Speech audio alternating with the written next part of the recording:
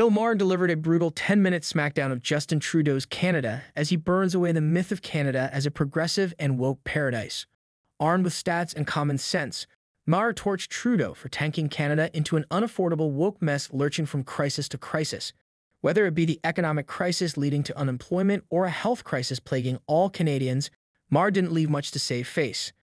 His ruthless mockery and declaration how Canada is a cautionary tale for every nation should make every Canadian cringe in embarrassment and look to change things for the better. This is Canada's rock-bottom moment, a classic liberal comedian verbally demolishing Trudeau's progressive fantasyland. Still, what are honest and hard-working Canadians prepared to do about it? Welcome back to Street Politics Canada. Before we start today's video, take a quick second to subscribe to our US-based channel, Street Politics USA, where we report daily uncensored US news and how the unfolding political landscape can impact Canada. You can find the link in the description below. Trudeau has driven Canada to the lowest of lows when it comes to every possible aspect, so much so that it has become a tradition for Canada to be humiliated on the world stage, with every powerful global nation laughing at the dire state that Canadians are in under the leadership of the Liberals and Justin Trudeau. The latest round of shame and public humiliation comes from Bill Maher, who took almost 10 minutes of his show's time to present the woes of today's Canada as a cautionary tale under the unchecked leadership of Trudeau and the corrupt liberal elites. American comedian Bill Maher delivered a scathing takedown of Canada's embarrassing state, skewering the myth that America's northern neighbor is a progressive and woke paradise. His brutally honest remarks exposed the growing dysfunction plaguing Canada under Justin Trudeau's leadership. Maher's biting criticism should embarrass not just Trudeau, but should in fact embarrass all Canadians into doing the right thing and booting the Liberals out of office once and for all.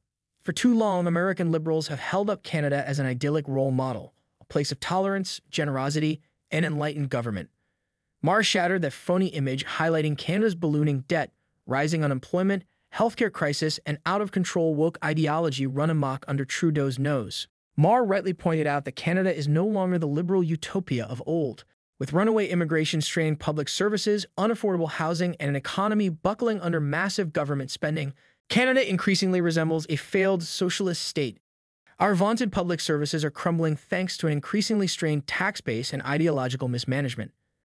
Maher then continued making light gestures about the state of Canada, while highlighting various issues plaguing the country and how warning signs are blaring all over, while Trudeau is silent about fixing any of the mess he has created. Canada is now seen as a cautionary tale for other countries to avoid the extreme left and keep any liberals in check. It is just deeply unfortunate that Canada has now become an example and a case study instead of learning from another nation and avoiding this liberal disaster altogether.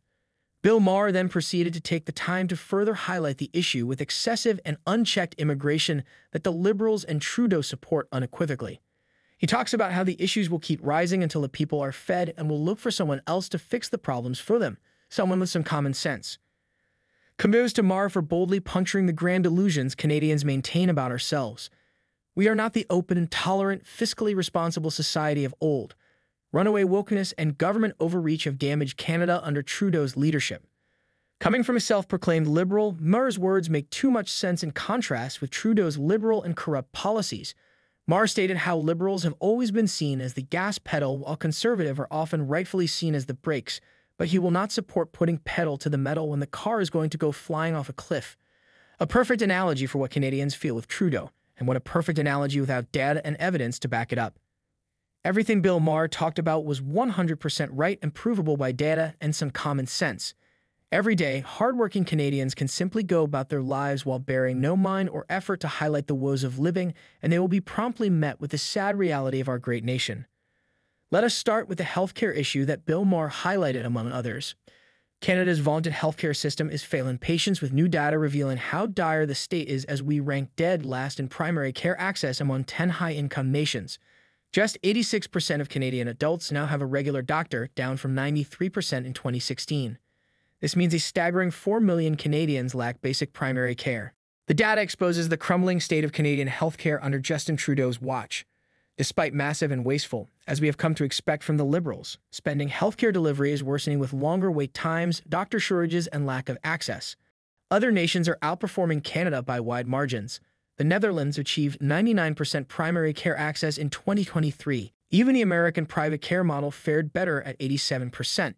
Canadians now struggle to get appointments, with just 26% able to secure same or next-day access, versus 46% in 2016. This strains emergency rooms as patients seek care. The impacts are real. Nearly 40% of Canadians without a family doctor have a chronic condition and 29% take prescription medications. Denied proper care, their health will predictably worsen. Low-income Canadians suffer most with less access to doctors.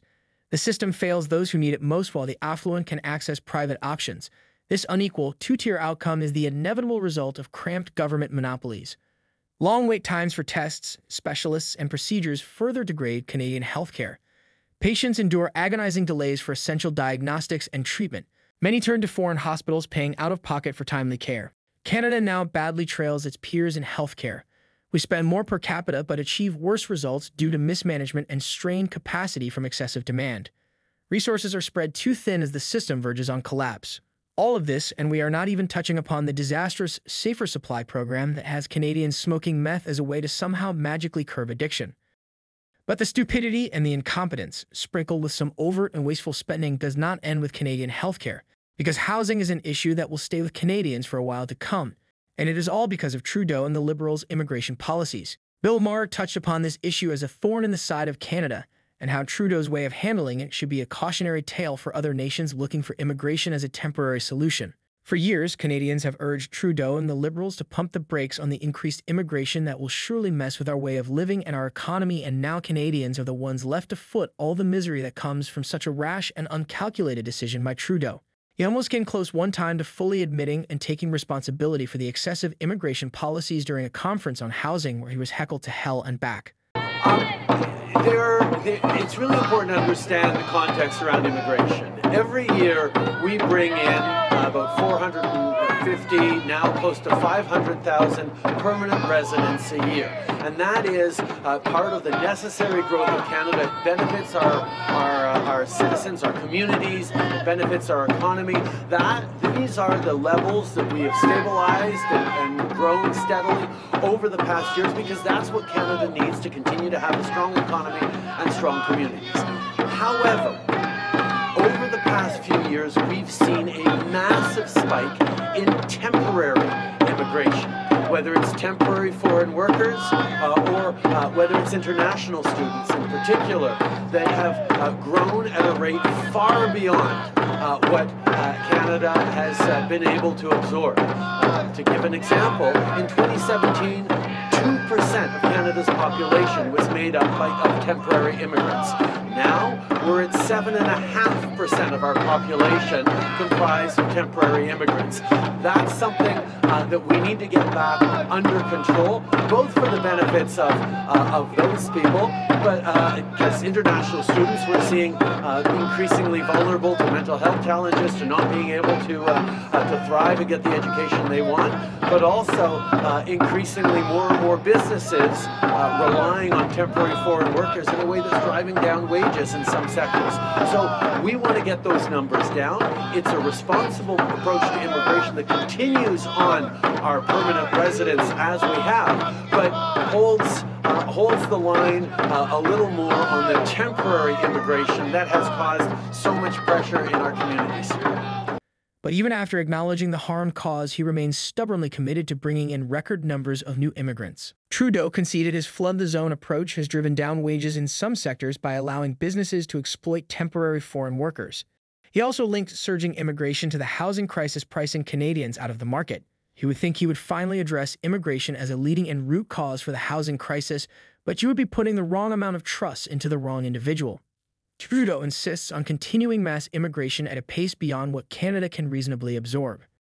He still claims 450,000 to 500,000 new permanent residents per year benefits our citizens, an assertion thoroughly contradicted by lived experiences of young Canadians. With immigration-fueled population growth outpacing housing supply, home prices have skyrocketed out of reach for most young workers. Trudeau's immigration policies directly contribute to this generational injustice. Likewise, an oversupply of labor enabled by loose immigration depresses wages and job prospects for young people entering the workforce. Business interests profit from cheap foreign workers while young Canadians pay the price, and this where unemployment rises and affordability continues to be nothing but a frivolous dream. Instead of addressing core issues and making it easier for everyone else, Trudeau, instead chooses to just keep spending taxpayers' money without a second thought on housing plans and programs that have failed since he assumed leadership back in 2015. It used to be that the deal was if you worked hard at a good job, you could afford a home. That doesn't seem the case anymore. Younger generations are worried that they won't have a life that looks like how they grew up, like what their parents and grandparents had. Well, that's not fair. So we've been stepping up, putting in the work, talking to Canadians, talking to housing experts, talking to builders, so that we could bring the right solutions that meet the moment. So today, we are releasing the most comprehensive and ambitious housing plan ever seen in Canada.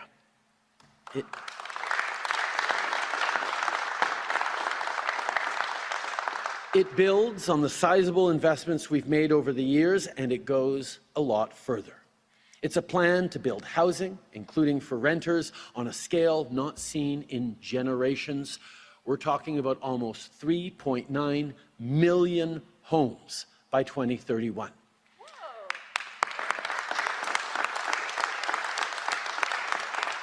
It's a plan that, at its heart, is a commitment to affordability. Our goal is that no Canadian pays more than 30% of their income towards their home. It's also a plan to make sure that we don't leave the most vulnerable behind, that we keep building housing for people with low incomes, and that we take action to address homelessness so people never have to resort to living in a tent. And it's a Team Canada approach that provides incentives for provinces, territories, builders, and nonprofits to come on board. The math is simple. If we can increase housing supply, we can bring down prices. And we're going to need the know-how, abilities, and determination of workers like the ones here behind me today. This is a Liberal government that does not care where this excessive spending will lead Canadians.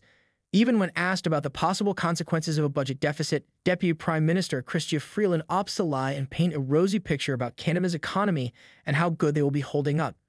Good morning, Minister Freeland. Sarah Sears from CBC. Good to see you on this rainy day. Yes, good to see you too, Sarah. Thank you for being here. I hope you're not getting too wet. Of course not. Look, your government has pledged a lot of new spending announcements in recent days ahead of the budget. You know, what does this mean for the deficit? And what does this mean for fiscal, restraint from your government? Will we see the deficit grow? No. I'm happy to give a longer answer too. So, when we first formed government in 2015, we were elected on a commitment to make the necessary investments in Canada and Canadians, and to do it in a fiscally responsible way. That continues to be our approach today. We recognize that Canada today needs our government to invest. We need to invest urgently in housing. We need to get more homes built faster, and that requires the federal government to step up, and we are. I had a great conversation, a very nice cup of coffee with Mark and Caitlin, and they have a beautiful house. They have lots of friends and peers who haven't been able to afford their own home, but want to. And it is our government's job to work collaboratively with provinces, territories, municipalities, private sector, public sector to get those homes built. That requires investments, and we are going to be there. We are there to make those investments. We also absolutely recognize the importance of acting in a fiscally responsible way within a fiscally responsible framework. Canada today has the lowest debt and the lowest deficit in the G7. We have a AAA rating, which has been repeatedly reaffirmed. And in the fall economic statement, we published some specific fiscal guideposts that we said would guide our public finances going forward. We are committed to adhering to those guideposts. And as a follow, where is this new revenue coming from? And are we going to see new taxes like a wealth tax in the budget? Et en français, s'il vous plaît. Bien sûr. En anglais, très bien. Okay. J'ai compris. Alors, so As I said, we recognize there is an urgent need for investments in Canada, and we are going to make those investments. To do otherwise would be simply irresponsible. We also recognize how important it is to act in a fiscally responsible way. When we formed government in 2015, our credo was supporting the middle class and those working hard to join it. And in fact, we were elected on a commitment to ask those at the top to pay a little bit more so that we could provide a tax cut to the middle class. And we did just that. I want to assure Canadians that our belief is we need to invest in middle class Canadians, support middle class Canadians, and we will not be raising taxes on the middle class. Which is ironic considering her comment on Canada's triple A credit rating is at risk according to an RBC report. As RBC warns, a downgrade would hit Canadians directly through higher interest rates on mortgages, loans, and credit cards. Households already struggling with unaffordable housing and record debt will have to endure even more financial pressure. The upcoming Liberal budget promises even more lavish new spending rather than restraint. Trudeau seems unable to control his tax and spend addictions despite the risks. This is how great nations quickly lose their financial footing. And this is exactly how Canada might never escape the clown role on the world stage. Canadians can listen to people like Bill Maher and conservative leaders like Pierre Poilievre, or they can choose to continue supporting a liberal government that is only in it for themselves. Well, that's all for now. Do you think Canada has a chance to change its global image? Or is Canada doomed to be the laughingstock of first world nations? Let us know what you think in the comments below. Also, kindly subscribe and leave a like for this video and our other videos because they go a long way in helping our latest content rank. Follow us on our new Twitter account, where we post stuff we can't post on YouTube. You can find the link in the description below. Thanks again for your support, and we'll see you in the next one.